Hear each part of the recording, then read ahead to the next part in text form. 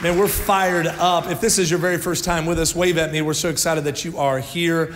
If you have never been here before, this is going to be an amazing day. We're in our Favor Ain't Fair series, week number 3. How many of y'all have been in a service with me before? Come on, wave at me.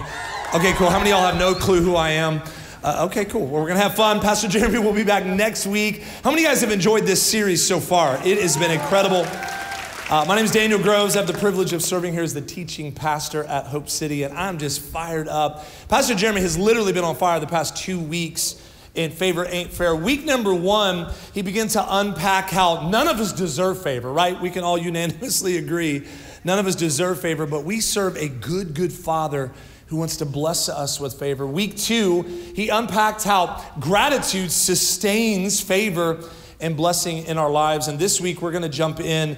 And I think that this is going to be one of those weekends that we brag and boast on the things of God 2 or 3 years from now. Yeah, I remember that was the weekend God showed up. Heaven touched earth in my life. I got caught in between and I left better. Look at the person next to you and say, you're going to leave better. Come on, let them know. Say, you're going to leave better. Now, this is the thing about being in a series like this. What it has ended up happening is it's almost like empowered and provoked you to start noticing favor. Have you started noticing more favor in your life? Come on, thank you for your overwhelming enthusiasm. Have you started noticing it? It's like when you go to buy a car, you're like, I'm getting this car because no one else has it. And then you buy it and you're like, everybody has this car. How does everybody have this car? I've just started noticing favor. Now, my wife and I went shopping the other day because shoes are my love language. I don't have a problem. I can quit anytime. And so we went shopping, and she went in and said, I want to get these really cool socks. I'm like, okay, cool. So we're in there. And while I'm checking out, this girl's like, hey, we're about to close, and we've got some closeouts. Like this bag up here is like 50, 60 bucks. It's 99 cents. Do y'all want it? I was like, what do you mean, do I want it? She's like, do you like it? I was like, does a shark like snacks? Yes, I like 99-cent deals. Like, this is amazing. She's like, and this cool jacket over here, it's reversible. It's like 60, 70 bucks. It's 99 cents. I'm like, wow. So I believe that was favor. We started seeing favor. And then we went over to this other store, and no shade at all. I love good deals, but we went to Marshall's. This particular day, it's like there was a riot in 2007, and they forgot to pick everything up. Like, there's stuff everywhere. I don't understand it. Like, people are literally like, hey, I think this is my size. And they're like, no, that's not my size. Like, and then it ends up over in the international food aisle where, like, we're buying items we don't need, like chocolate dipped bacon with rosemary from the Ukraine. I need this. My wife's like, why are you buying all those snacks? I'm like, because they're one of a kind. I'll never get these again. So we're literally there. I'm walking around next to the jalapeno stuffed olives from Hungary. There was a jacket laying there. I'm like, look, and I picked it up, and it was my size. That's favor, guys. I found it. You can find favor. God wants to unlock favor in our lives. And I feel like so many times we position ourselves and wonder, does favor really belong to us? I believe that if we could stop getting caught up in our human-mindedness and recognize that we don't have all the answers. We don't know all of the things that we need, but the truth is when we have God's favor, we have everything we need. Here's our foundational verse kicking off today. Psalms 90, verse 17 says this, may the favor of the Lord our God rest on us. Man, I love that phrasing. Isaiah 61 says that we are called to put on a garment of praise. That's a choice to replace heaviness and to apply the garment of praise. And this right here says, may the favor of the Lord, come on, just receive that. May the favor of the Lord rest on you. And then it goes on, it says, and establish the work of our hands for us. Before we go any further in week number 3 of Favor Ain't Fair, I need to honor 2 people because we're all in this facility and across all of our additional campuses and additional seating because 2 people said yes to the call of God on their lives. Can we honor our pastors, Pastors Jeremy and Jennifer Foster? Today, I want you to open your heart. I want you to open your mind because if we allow God to shine a light in different areas of our lives, we'll recognize how much favor impacts every area of our life. I want to clear up a misconception though. Favor does not mean favoritism. Like God is not a respecter. He does not say, new purse for her and shoes, but these peasants get nothing. Like that's not the way it works. We have to have the understanding that the one who gives us favor, this is part of the promises that he wants to unlock. And when we walk in his ways, his will, his word, and his righteousness, he loves to pour out his favor on our lives. That's why we are so big on discipleship here at Hope City. That's why we're really big about empowering you to have a personal relationship with Jesus. This whole thing we do week in and week out is not a religious experience. This is not about religion. This is about relationship. Matthew 6:33 says it this way, but seek first the kingdom of God. Another translation says, as your priority or above all else, the kingdom of God and his righteousness, watch, and all these things, the good things, will be added unto you. We believe that the closer you get to the heart of God, you'll realize that he's a good, good father who wants to give you good things. The other reason why we want you to connect is because we believe that iron sharpens iron. If you have not already connected in a connect group, jump into a connect group. If you're a part of a connect group, wave at me, come on. We have over 600 groups across the whole city, over 6,000 people across the whole city. We believe we're a church that's large enough to serve and make an impact, but small enough to know you. Relationship is also developed, and we believe that unlocking a favor in our lives is foundational to our relationship. Relationship individually and relationship in a community. Pastor Jeremy talked about how we have a part to play in this, though. Like this whole favor thing, there's things that we do and can do. It's not works-based. But in our humanity, there's some things that we do to play a part. Pastor Jeremy said in week 1 that God's favor is often dependent upon our obedience. So we don't like that, but it's true. Proverbs chapter 3, verse 1 and 6 says it this way, my son, do not forget my teaching, but let your heart keep my commandments. For the length of days and years of life and peace they will add to you. Let not steadfast love and faithfulness forsake you. Bind them around your neck, write them on a tablet of your heart. Watch, so you will find favor and good success in the sight of God and man. So a lot of times it's dependent upon our obedience. And here's another part that we play in our humanness. Number 1, if you're taking down notes, which we always encourage you to, favor is connected to expectation. Now I say this every time. If you've been in a service with me, you know what I'm about to say. If you're here only, you retain 5% of what you hear. So literally, you show up, you listen for a few minutes, and then you leave with only 5%. That's not a lot. But if you take down notes in real time, it goes up to 35%. If you take down notes and then go back and apply them, 90 to 95% retention rate. Look at the person next to you and say, I need an eyeliner. Come on, I need something. Give me some lip gloss. I need something to write on my arm. Take down notes, pull out a phone, an iDevice, a Droid, whatever you have, and write this down. Favor is connected to expectation. God is graciously wanting to bless us. And sometimes we're not prepared to receive the favor. It's not that we don't have the ability or the skills to receive it. Sometimes we just haven't aligned ourselves in a position to grab a hold of the promise. Example, say that God wants to bring increase to your life. He wants to bring promotion to your life. He wants to trust you with more money. Come on, wave at me if you're like, that's me. He's prophesying now. So you say, Lord, I need that increase. I want to be blessed with more favor, but you won't take the time to sit down and do a budget to manage your money. Yee. Maybe God has put a dream in your heart. You're like, I have a dream. I know what God's put in my heart. It's an invention. It's like the pet rock, except better. I had a friend last week that called me and said, man, I have a pitch to the show Shark Tank. Can you pray for me? I said, absolutely. I said, Luke 2:52, it said that Jesus grew in favor with both God and man. You're going to walk in, and they're not even going to know why, but they're just going to like you. And you know what? The producers loved it, and he got the pitch to get on the show. Favor ain't fair. Come on, man. That's awesome. But maybe God's put a dream in your heart. Maybe he's given you a desire to do something amazing, but you binge watch Netflix too much. All right, good. Have a great day, everybody. All right.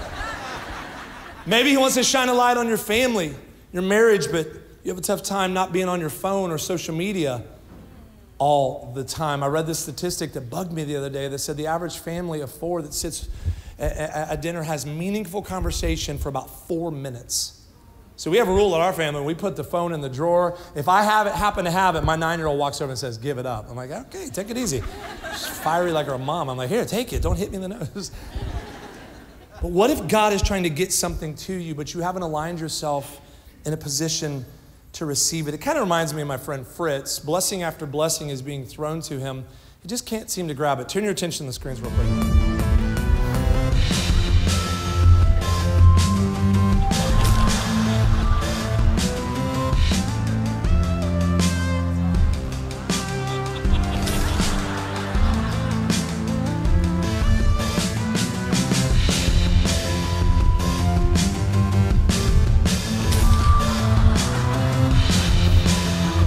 Come on, look at the person next to you and say, don't be like Fritz. Come on. Because here's the truth. God is wanting to pour out his favor on you. The Bible says in 2 Corinthians 9, verse 8, watch, and God will generously provide all that you need. Then you will have everything you need and plenty left over to share with others. Get prepared now to grab a hold of the promise. Did you also know that favor is connected to our confession? And listen, if you struggle, a lot of us are verbal processors. I've been adapting this motto the past couple of years that says, think twice, speak once. Because there's a lot of things I want to say. But you know that one person that walks in, you're like, how are you doing? Well, it's Monday. Yeah, everybody else gets blessed. Not me. She got a raise. Not this guy. You know, Janet has a cold again. She should just sneeze directly in my mouth because I'm going to get it. If I even get near her, I'm going to get that. It's a guarantee, 100%. My great-great-great-great-grandpa, I think he was on the Mayflower, I don't know, but he was super broke, so I know I'm going to be broke. Change your words. You realize your confession can block your blessing? It can block the favor in your life. This is called free will. God's not a forcer. I said this a moment ago. I say it all the time. God is not a forcer, but you can block your blessing with your words, and I'll give you proof. This is what the Bible says. Proverbs 18:21. Words kill, or words give life. Either they're poison or they're fruit. Watch, you choose. Write this down if you're taking down notes. Change my thinking, change my words, change my life. You can be the youngest in the room or the oldest. You can be the youngest at Cypress, Cornerstone, Katie. You can be the youngest or the oldest. This is a way of life. According to the words kill, words give life. Poison or fruit, you choose. Change my thinking, change my words, change my life. So my question is, what if we started speaking life? I'm going to give you a 21-day challenge. If you're that negative, pessimistic, woe is me, switch it up. For the next 21 days, my family is full of joy. My family is blessed. My marriage is strong. Even though it doesn't look like it, oh, you're one of those blab it and grab it preachers. No, the Bible says in Job 22:28 to decree a thing, and watch, it will be established. Start speaking life. You can either be a thermostat or a thermometer. You can tell the temperature or you can establish the temperature. And your word changes atmosphere. Look at the person next to you and say, speak life. Come on, let them know. So what happens if we speak life? If favor is connected to our confession, there's this lady, and she's amazing, and some of you are going to know who I'm talking about, like not by name, but you just know this type of person. We were on the West Coast preaching, and this lady for almost 30 years has meant the power of confession. And so we were ministering at their church, and we were going to dinner, and they wanted to go to this really cool restaurant right outside of LA, and we got to the parking lot, and it was packed. I mean, there was nowhere to park. And I'm like, well, should we go somewhere else? And they were like, no. And she turned and looked at me and real confidently goes, Brother Groves, I walk in the fog. And I said, it is smoggy here. This is LA. It is gross. I don't know why it's so small. She goes, no, the favor of God. You know those people. And I remember thinking, oh, geez, I'm not kidding. She said, watch, we're going to pull up and we're going to get a great parking spot. And I'm like, sure you are, Debbie. And so we pull up, no joke, this lady's walking out and she's like, hey guys, you want this spot? We're like, what just happened? She backed out, we pulled right in. She said, I get what I say. I speak life. And she said, we went in, 45-minute wait. And she said, I've got some friends from out of town. And they were like, just 4 of you? How about a couple minutes? And they got us sat immediately. She said, I have been sowing seeds for years. I know it sounds like blab it and grab it, but what if we apply it? What if we start speaking life for 21 days? My wife and I walked through a storm a few years ago, and it was pretty scary, and she almost lost her life. And there was a miracle that happened in the middle of it. Like we saw a providence moment. We saw God show up in an operating room when the doctors told me there was nothing they could do. And they thought she was going to die, and they ended up saving her life. And they said that medically, her blood count would have been like 4.55, and they were going to have to give multiple blood transfusions. 11 to 18 is like a healthy blood count. And they said, Mr. Groves, we don't know what happened, but in the operating room, your wife's blood count never dropped below 11. We never had to give her any blood transfusions. It's like her body was producing more blood in minutes than it should have in months and years. God showed up and moved. And that was amazing. I mean, that was miraculous, and we were excited. And then I got the bill. You know what I mean? Like you have these moments where you're like shouting from the rooftop. And then I got this bill after insurance. I'm like, $16,200. So I called and I asked for favor. I had been believing God. I had been speaking life I said, God, I'm believing for favor. And I called and I said, can I get some favor? And the lady said, no, we don't do that. I said, thank you for your professionalism. All right. So about a week later, the Lord took me to James chapter 4, verse 2. It says, you have not because you ask not. And I just kept hearing the Lord say, call him back. And I'm not hyper-spiritualizing this. And I'm not that guy that walks in like, hey, man, you going to give me a brotherly love discount, right? I got a fish on my car, huh? You and me, Christians, no? But I called, and this same lady, I talked to her. She said, Mr. Groves, there's really nothing we can do. I said, well, maybe we can set up a payment plan. And she goes, hey, tell me what happened. Tell me the story. Well, I just tell her the story. I'm not being like hyper-Christian. I'm just Revelation 12:11. The blood of the Lamb's the word of your testimony. I'm literally telling her the story of what God did. And she goes, wow, what an amazing story. She said, I want to take this up to my supervisor. I want to see if there's something else we can do. And I said, Linda, I would appreciate this. Like, you like fruit baskets? Because I can maybe send you one of those too. 2 weeks later, she called me. Hey, Mr. Groves, this is Linda, so-and-so medical center. I said, yeah. She said, how does $600 sound? Come on. Yeah, clap. That's amazing. Woo, all that. I don't know if I wasn't practicing what I preached, but I went, a month? Just 600 a month, okay, times 12, and then we can, I'm still paying 18,000. Okay. She goes, no. We're gonna take a $16,200 medical bill, and if you'll just pay $600, your account will be zero balance and it will be completely paid off. See, some would say that's a coincidence. I'm gonna give God that, and I believe that was favor. But I believe it was directly linked to expectation and confession. And maybe you're here today and you say, Daniel, this is great, man. Confession, expectation is awesome. But the truth is, that's not the issue for me. The issue for me is I just don't feel like I'm worth much. I don't feel very valuable. I feel like damaged goods. I feel like I'm duct taped back together. No way, my past, there's nobody that's gonna bless me. God's not gonna give me favor. I'm too broken, I'm too messed up. Here's what the Bible says in Psalms 145, verse 9. It says this, the Lord is good to all. He has compassion, watch this line, on all he has made. You're not a mistake. You're fearfully and wonderfully made.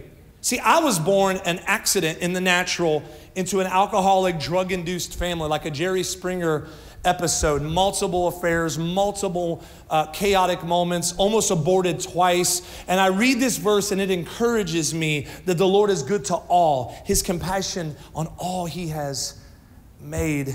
Lamentations chapter 3, verse 22, because of the Lord's great love, we are not consumed. I'm grateful for that. Like some of y'all should have shouted, like, you're not consumed. You woke up again today and you're breathing, which is proof that God's not done with you yet. That's good. We're not consumed, for his compassions, watch, never fail. They're brand new every morning. Great is his faithfulness, his mercy, his compassion, his favor is new every morning. And God's mercy and his grace is bigger than your past and your broken places. Psalms 84:11 says it this way, for the Lord God is a sun and a shield. He gives faith and honor, favor and honor. No good thing does he withhold, watch, from those who walk uprightly. Now, I think there's a misconception with uprightly too. Uprightly does not mean perfect. Uprightly is a process that I'm going to choose to tweak and grow and get better every day in character, integrity, and obedience towards the things of God. So if you've struggled with your worth, if you've struggled with who you are, I want you to delete that misconception and get it out of your head that it doesn't belong to you. Look at the person next to you and say, it belongs to you. Come on, let them know. It belongs to you. I need my friend Ben to come up here real quick. Give Ben a hand for coming up. He's awesome. Ben's on our team at Hope City, and he's married to an amazing girl, Savannah, and my daughter, oh wow, one person. They're like, Savannah. Sorry, she's more special than just one clap. But my daughter, who's 3, says, where's Miss Mafana and that guy? So like, you do have a name, and I know your name. But I want to bless you because I've seen you do a lot of great things, and I just want you to know how valuable and how much you're worth. And so I got a crisp, I mean, like clean, almost seems like it's ironed George Washington. For those of you who do not know who's on American bills, this is a premium $1 bill. Spend it, you can go to the Dollar Tree and get one item, and you're gonna need a little change for tax. But bless you, give him a hand, that was amazing. You're valuable, Ben, we love you. You have a name. Hey, actually, Ben, I got something else. This one's a little bit more ratty. Same ink, same paper. That one's crisp. We're probably gonna want that one because you can frame that one. Like a cool illustration, I got it. But this one says, this is Alexander Hamilton. It's a $10 bill. And so this is kind of like, let's make a deal. So you can swap the crisp, clean one, or you can have, take it easy. You want to swap it. All right, give Ben a hand. That was amazing. Thanks so much. Be blessed, my friend. Hey, bro, so doing laundry the other day, and maybe it was just because I had been shopping. It's no big deal. But I found this wadded up, same ink, same paper. It's been busted up and broke down and stomped on and battered and barely put back together, and it has a past, and it feels fragile, and it's honestly trash. And so, but it's a Benjamin Franklin, and it has a $100 bill. What did you say? That's my name. He says his name. So wait a minute, but this is all ratty, like it's trash now. So I'll just get somebody to come grab it. They can throw out the trash, but you're blessed. I'll get it. What are you gonna do? Are you gonna throw it out? Yeah, I'll throw it away. So here's the reality. It does not matter how battered up, busted up, ratty, wrinkled, damaged. It does not change the value or the worth of what has been imprinted on it. Some of you are sitting here thinking that you're so damaged that God can't show up. He will heal you and restore you, and He will bless you. Look at the person next to you and say you're valuable. No, He'll even give you the crisp things, the 10 and the 100. Bless Ben. Come on, give him a hand as he goes. Know your worth. Know your worth. I met this couple the other day, and their testimony is phenomenal. You know, your story matters. You may have a squeaky clean story like, I've only listened to Christian music and watched Kirk Cameron films. And that's awesome. But maybe you have a crazy story like you found a dead body in a Motel 6 pool. I don't know. But whatever your story is, it matters. And no matter what your past looks like, the sovereignty, the grace, and the goodness of God can heal and restore anything. Number 2, if you're taking down notes, write this down. Don't quit before you see the favor of God. Don't quit before you see the favor of God. Galatians chapter 6, verse 9 says, let us not grow weary in well-doing, for in due time, watch, you will reap a harvest if we do not give up. I feel like so many times we're right here on the edge of receiving favor. We're right on the cusp of grabbing the promise, and in our humanity, we quit before we see it fulfilled. 2 weeks ago, Pastor Oric called and asked if my little boy could come to his little boy Samuel's birthday party, and he was like, Daniel, I want you to come to this trampoline park. Yeah, he's from Nigeria. That is a terrible impersonation. I'm working on it. I'm trying, okay? And so we get there, and there's like 400 kids. Like, it is madness. I'm like, I'm definitely not going out there. Like, I'm just gonna let the kids play. And so I'm just sitting off to the side, like just hanging out. Pastor Jeremy walks in. He's like, hey man, where's your socks? I'm like, what do you mean? He's like, your jump socks. I'm like, I've got socks on. They're underneath the shoes. They're inside the shoes here. And he's like, bro, go get your jump socks. We're jumping. He's like, I'm gonna throw a dodgeball and knock your beard off. I'm like, what?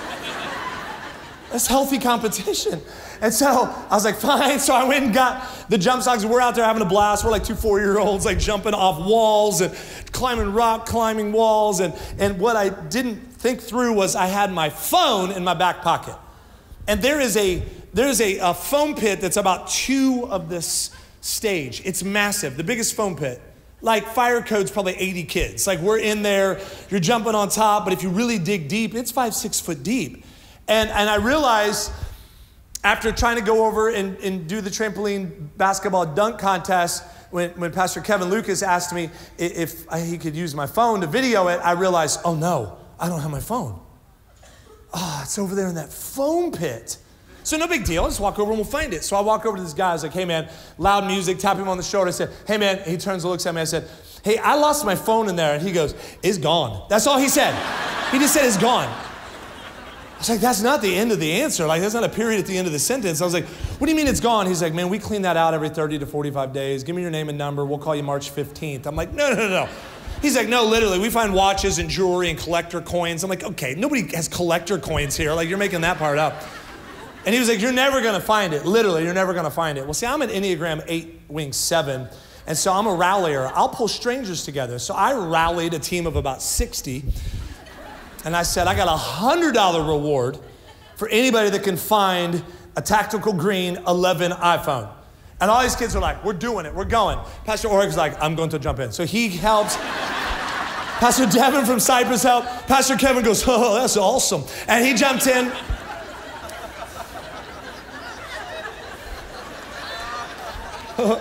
That's amazing. So he jumps in. And one by one, I have this entire army helping me from my phone. It's a matter of just a few moments. I'm going to have this phone back. An hour passes. Devin's like, I'm out. Pastor Oreg's like, I need to focus on my son. I'm like, okay. Kevin's like, man, I got to go. And everybody quit. Pastor Jeremy was still praying for me. And then one by one, everybody left. So I rallied a whole nother team. And this kid walks up to me. He's about 14, but he had a mustache and he was about my height. So I'm like, whose dad are you? Like, I don't believe this. And he goes, mister, what's your phone look like? And I told him, he said, you're still good for the 100? I said, yes. He said, I'm finding that phone. He had, like, it was eerie how confident he was. And they're almost closing, and all of a sudden, just boom, boom, boom, boom. He walks up in like slow motion. He had found the phone. He had dug all the way to the bottom where all the pink eye is and all of the other and he found it. I offered him AirPods. He said no. He said he had a Droid, which is more superior. I'm like, oh God, now you get $50. My point is, he did not quit. Sometimes it just takes the determination and the faith of someone who will not quit. Don't quit before you reach your promise. True story, the next day I got the flu. I really did. It's nothing to do with the story, but it really happened. Okay. Quick side note. We have to start celebrating people that walk in favor. Like, we're really, really bad about this in our culture where we see somebody else and we're like, wow, look how great he's doing. Jeez. But you have no idea the seeds that they sowed of obedience a long time ago. And maybe now they're living in the harvest of that. So instead of complaining, why don't we start celebrating and plant seeds ourselves of obedience so that we have a harvest to walk into? I don't know who that was for, but grab that. All right, number 3, if you're taking down notes, when you receive favor, pass it on. When you receive favor, pass it on. Proverbs 11:25 says this, the one who blesses others is abundantly blessed. Those who help others are helped. Pastor Jeremy said in week 1, we find favor when we favor others. I was on a flight. I fly a lot, and this was one of the first times that I had gotten status with Delta, and they were like, Mr. Groves, I had an unexpected upgrade to first class. I'm like, see all you normal people, I'm going up to better things. And so I'm up here, I'm getting comfortable, I got my blanket, and got, coffee cup with it's glass. I mean, this is super fancy. I'm like, this is great. So I'm sitting there, and this serviceman walk in. Listen, if you have served our country across all campuses, wave at me. We want to honor you today. Thank you. Thank you for your service. Serviceman walks in, mid-50s, Army uniform. I said, hey, and I always do this. I said, hey, thank you. Thank you for fighting for our freedom. Thank you for, I shook his hand. He said, I appreciate it. He walked by. As soon as I shook his hand, the Lord said, pass on the favor. And I said, that's a familiar spirit. That's not the Lord. I'm cozy. Lord, bless him, God. So I'm sitting there fighting it. Finally, I was like, boom. And the lady came over. She's like, yes, sir, do you want me to freshen your coffee? I was like, the serviceman that just walked by, where's he sitting? And she goes, oh, like all the way in the back. And it's definitely the devil now. Like, I'm not going back. I'm not going all the way back. Are you kidding me right now? I just got upgraded. I kept hearing the Lord say, pass on the favor. So I said, I want to bless him with this seat. And she said, really? And I said, yeah. And she's like, okay. So he walks up. And I'm like, sir, I want to bless you. Thank you for serving our country. And I want to give up my seat. And he's like, you don't have to. I said, I know. I definitely know that. So I went in the back. There's cage fighting back there. People drinking out of paper cups. It's just so bad. It's terrible.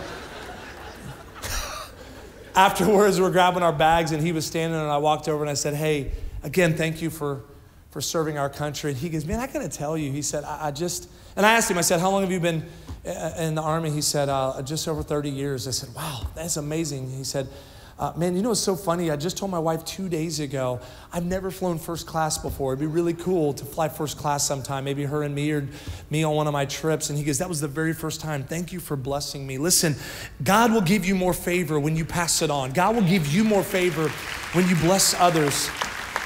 And sometimes favor can be passed on by just simply being kind. All of us release a sound. Sometimes it's frustration, sometimes it's anxiety-filled. All of us have a sound that we release. And Man, if we could choose to look like Jesus and put on the garment of praise and recognize that favor is resting on us and we can release kindness. I read this story about this older gentleman, late 80s, who went to the same breakfast spot every day, and he was super rude. Like, you could just tell, like, he's had some history, he's had a past, and he was rude to everybody. So every waitress would be like, what can I get you today? He's like, well, boy, you rushed today. Clearly didn't do your hair. Like, he was just super rude, made fun of their weight. I mean, to the point where they were like, we don't want to help this dude. The manager came over and said, you ever heard that saying, kill him with kindness? She said, when he's rude, be kinder. When he's really mouthy, be even kinder. When he's hurtful, be even kinder. Show him what Jesus looks like. Be even kinder. The girls were like, okay. 4 months later, this gentleman passed away. I was telling my daughter, who's 9, I was telling her on our drive home last night, I was like, there's a saying called kill him with kindness. And I was telling her, I was like, and then 4 months later, he passed on. And she goes, so, whoa, so they really did kill him with kindness. Oh, that's funny. 4 months later, this gentleman comes to the diner and says, hey, where's Kristen? Where's so-and-so? Where's so-and-so? And he begins to read, I've never been treated so kindly. My whole life, I stopped trusting humanity. I didn't feel like there were good people anymore. No matter how rude I was, these ladies were super, super authentic and kind to me. And he left each of them $10,000 in his will. Some of y'all are like, I'm going to talk to everybody that's rude to me now. The truth is, if you expect to receive favor, then you should place an expectation on yourself, and you shouldn't, I think this is key, to not place the same expectation on others. You just continue to be who you are, and I'm telling you, you will attract, and people will be drawn to you, and they'll start reflecting the same kindness that you're reflecting to them. One of my favorite verses, it's a verse that we quote, Pastor Jeremy, myself, Carla, anybody who's closing, we speak what the Bible theologians say is the greatest blessing in the Bible. Numbers chapter 6, verse 24, it says this, may the Lord bless you. May the Lord keep you. Make his face to shine upon you. Be gracious to you. Turn his face towards you and ultimately give you peace. I want to go a little deeper here just for a minute. If you look at this, in this verse, 2 times the word face is mentioned, that his face would shine on you and that he would turn his face towards you. The word turn and the word face come from the Hebrew root word pana. What does that mean? It literally means to turn, and your body language, your attention shifts. Have you ever been in a conversation with somebody and they're not looking at you? Like, they don't look at you in the face, they don't look at you in the eyes, and you're like, just look at me, just look at me. I do it all the time with my kids. Literally, this is saying, may the Lord bless you. He's providing for you. May he keep you, protect you. His face, he's looking down upon you and saying, hey, I see you. I value you. May he be gracious to you. That gracious to you literally means he'll grant you favor. May he turn his face, literally the posture of God shifting in your direction. When the posture of God shifts in your direction, it activates faith and it activates favor in your life. May he give you peace. As I read this verse, this declaration, I tied it with Exodus 33, where Moses literally said, God, show me your glory. If I could just get a glimpse of your presence, I know that things in my life will change. I think we need to start praying bold prayers like that. God, make your face shine upon me. Turn your countenance towards me. Let heaven touch earth and let me get caught in between. I was praying for Hope City the other night, and I started thinking about this verse. I think we all unanimously agree across all campuses that we don't have to pray for a revival here. We're in the middle of a revival. Thank you for your overwhelming enthusiasm. We don't have to pray for revival. We're in the middle of it. Healing and breakthrough and miracles and people being set free and delivered. But I was praying for Hope City, and I was thinking about the Silos property specifically. And I said, God, your favor's been on us. Your face has been shining on us. It's as if you've literally turned and faced us, and your countenance is shining on us, and you've been gracious to us. You've activated favor and faith and so many things here, but I know there's more. And I was thinking about it. I was talking to Pastor Jeremy the other day. I said, it's so amazing how when we had audacious faith to say yes to the Silos, God gave us direction, but you know he doesn't always give you the details. He doesn't. Think about it. He'll give you direction. Go this way. Well, why? Just go. He doesn't always give you the details because he doesn't want you to have faith in the details. He wants you to have faith and trust in him. So when we took on the silos and we said yes to the silos, we also took on a mortgage. Amen. See, in the natural, those were the details. The faith was in the direction. But watch this. When we stepped into the silos because we stepped in with audacious faith, we also acquired a business, an RV and boat business that pays monthly tenants. The monthly payments that come in from the business pays for 100% of the mortgage on the property that we were able to acquire. So everything that we sow towards the silos does not go to the payments, it goes to the principal. That looks like God's face and favor shining on us. The most amazing thing about being the body of Christ is this declaration that our pastor prophesies over us weekly is not just flippant words. We really believe that he'll bless you and keep you. We really believe that his face is shining on you in your marriage and your family and future marriage. We believe that he'll grant you favor. We believe that his countenance and his face is turning towards you, that he'll grant you peace that surpasses all understanding. Stand to your feet as we bring this in for a landing. I went to San Pedro Sula, Honduras, and I was fired up to go be a part of this conference, and I felt the Lord prompt me for 3 straight months to pray that benediction.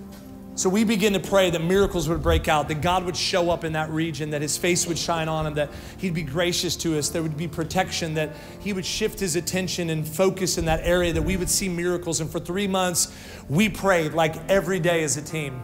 We landed in San Pedro Sula and we didn't check the weather, and a tropical storm was coming in, and we were one of the last flights that landed. I got caught up in my humanity, I'll be honest. I'm like, God, we prayed for 3 months. We prayed that you would show up. And I'm used to Americanized Christianity where it rains and you're like, I'm definitely not going out now. I'm going to have underwear church. I'll just stay home and watch it online. I'm not going to go. So we show up. We're sitting at this place and I'm frustrated. There's nobody going to be there. And my wife's doing the, babe, even if one shows up. I said, babe, the guy unlocking the building's not going to show up. Like even the one, he's not even coming. And she said, did we come here by accident? I said, no. She said, are we here on purpose, for a purpose? I said, yeah. She said, can God still breathe in the middle of a storm? I said, you quit prophesying on me right now. Can his face shine in the middle of darkness? Can he still turn his countenance in the middle of heaviness? Can he still wake up in the middle of a storm that's on a boat and say peace to the storm? So this lady picks us up in this van and she's like, get in, like really in a rush. There's people with guns. I'm like, are you sure? We're supposed to... So we got in, I was like, I think this is all right. And I called her Pamela and she said, it's not Pamela, it's Pamela. I said, okay. Spelled exactly the same, but I'll... And I said, well, I'm Daniel. She said, I have to call you Bishop. I said, okay. And I said, Pamela. She said, yes, Bishop. I said, Pamela. She said, yes, Bishop. I said, Senora. She said, yes. I'm like, okay, how long are we going to do this for? I asked this loaded question. Did not think it would be loaded. All of us would ask this question. Hey, is there anybody going to be there tonight? She doesn't have like a single tear like, oh, Bishop. She starts weeping. Like, she's like, like, why? And I'm like, she's driving 100 miles an hour. And I'm like, oh, because there's no speed limits there. You just drive. I'm like, there's a cow. Oh, there's a goat. Like, just go around. I'm like, it's crazy. And my wife's like, what did you say to her? I'm like, I just asked her if anybody was going to be there. She said, I understood your question. I just don't know why you asked it. And I said, oh, okay. She said, they've been gathered there for days. There's billboards around the city that says miracles for your family, miracles for your physical body. Jesus will be at the San Pedro Sula Arena. She said, thousands are gathered there in the middle of this storm. We show up and literally over 7,000 people were gathered to get inside of this arena, to get a glimpse of the face of God, to get a glimpse of the miracle worker, to get a glimpse of the waymaker. We saw over 2,000 people give their lives to Jesus, miracles breaking out. It was one of the greatest movements of revival I had ever been a part of. And the only thing that I have been a part of that seems like that is what's happening here at Hope City. And I believe what God is doing here. These are stories we brag and boast on. Talk about the hand of God moving. But this is my challenge. Begin to, as individuals, begin to, as the local church, begin to, as the body of Christ, begin to ask Him. Lift your hands towards heaven. Repeat this with me. Say, may the Lord bless us. May the Lord keep us. Make His face to shine upon us. May He be gracious to us. Turn His face towards us and give us peace. Come on, if you believe we're in the middle of revival, will you give the Lord a shout of praise? With your eyes closed just for a moment, the reason we do all of this is because we believe that people that are far from God should have an opportunity to know Him. If you're here today and you say, Daniel, I don't know Jesus as my Savior, but in my heart today, something has been stirring in me to say yes to Jesus. Or maybe you're here and you say, the truth is, I used to know Him, but I've fallen away. I got caught up in the prodigal life, and I want to know Him today across all campuses and additional seating. Please, nobody moving just for a moment. I'm going to count to 3, and we won't embarrass you here. And here at Hope City, we don't even pray prayers for symbolic reasons. We pray because Romans 10, verse 9 and 10 says, confess with your mouth and believe in your heart that Jesus is Lord, and you will be saved. I'm going to count to 3. If you want to give your life to God, lift up your hand in just a moment or rededicate. 1, 2, 3. Lift up your hand if that's you, all over it. Man, hand, everywhere. Hope City, give them a hand. Come on, this is amazing. Hand all over this location. I know across the other campuses. So this is what we're going to do. And then Carla's going to come out and give you some more direction from our sound booth to our Hope City worship team. We're all going to pray as a church family. The Bible says the shepherd leaves the 99 for the one. Heaven is about to rejoice with us for all the lives that are transformed today. Say this prayer with me. Jesus, it's me. I surrender it all. Every mistake, my entire past, I ask for your forgiveness. From this moment on, I'm going to live for you. I'm going to serve you. I confess you now as my Father, my Savior, and my Lord. In Jesus' name, amen. Come on, Hope City, give the Lord a shout of praise.